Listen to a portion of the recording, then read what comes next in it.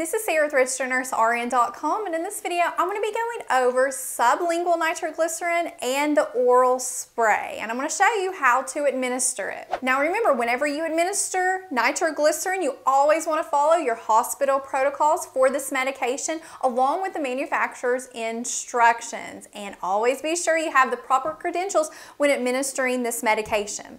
And for this video we're using demo doses of nitroglycerin, so it's a simulated dose, and these do not really contain nitroglycerin. So what is nitroglycerin used for? It's used to relieve or treat chest pain, and nitroglycerin is part of the nitrate family, and because of this, what it does is it causes vasodilation on those blood vessels. So you have a patient, they're having chest pain, they're getting limited amount of blood to that heart muscle, and what nitroglycerin will do will open up those vessels and increase the blood supply to that heart tissue along with decreasing its workload. So as a nurse, what do you expect to see in your patient after you give them this drug? Well, you can expect to see facial flushing from where they're getting increased blood flow through the body from that vasodilation.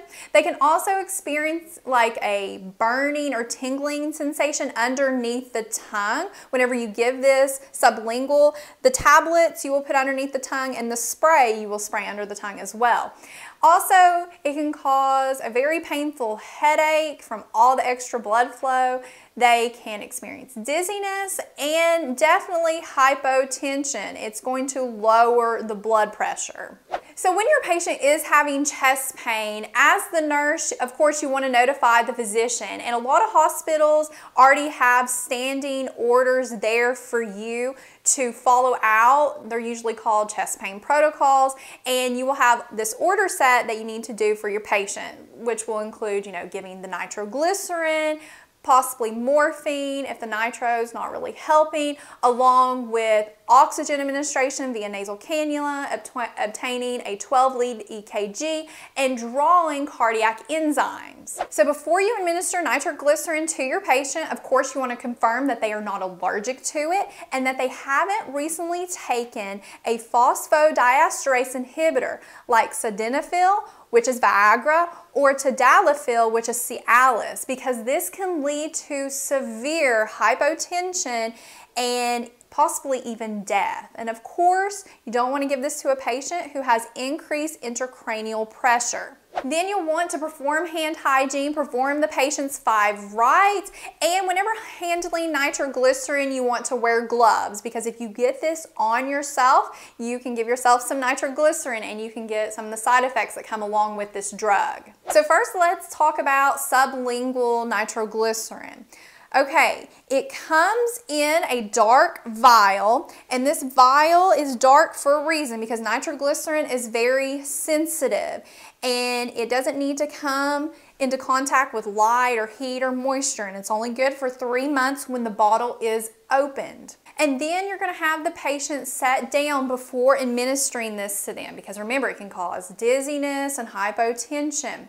And you want to obtain baseline vital signs, especially blood pressure, because you're going to see a decrease in their blood pressure. And you want to confirm that their systolic blood pressure is within parameters. And most hospital protocols require that systolic blood pressure, that top number, is greater than 90. And if it's not, and your patient's having chest pain, you need to contact the physician for further orders. And preferably, you want them on a cardiac monitor so you can be monitoring that rhythm, looking at that ST segment for abnormalities like ST elevation or depression. To administer, you will place 1 tablet under the tongue. So have the patient lift the tongue up and it will dissolve under there. The patient does not need to chew it or swallow it, and not to rinse the mouth, because they may feel like they need to do that whenever they have the tablet under the tongue because of the tingling sensation, and it's going to absorb within that lining there. And after giving the tablet, you'll want to make sure that you're constantly monitoring their blood pressure, especially that systolic, making sure it's greater then 90, and their chest pain. How is it rated? Is it increasing? Is it decreasing? Is it going away? And if their systolic blood pressure is still within parameters and they're still having chest pain, you can do a second dose within 5 minutes. Again, monitoring that blood pressure and their chest pain, and if the chest pain is still there, you can give a third dose within 5 minutes. Now, you do not want to give more than 3 doses, and if the chest pain is still not relieved after the third dose, you'll want to notify the physician. Now, with the oral nitroglycerin spray, what you want to do is, of course, remove the cap on the bottle, and if this is a new bottle, you'll want to prime it. And a lot of times in the hospital setting, you're going to be using a new bottle of nitroglycerin. And to prime it, you're going to press the button to spray about 5 to 8 times just to get that line in there nice and primed. And whenever you do that, tip, keep it away from your face and other people's faces. You don't want to inhale this. So we're going to prime it about 5 to 8 times. 5. Okay, and then it's ready to use. And another tip with this spray is that you don't want to shake the bottle up and down. Remember, nitroglycerin is very sensitive and it's in a dark bottle, so keep it away from heat and light.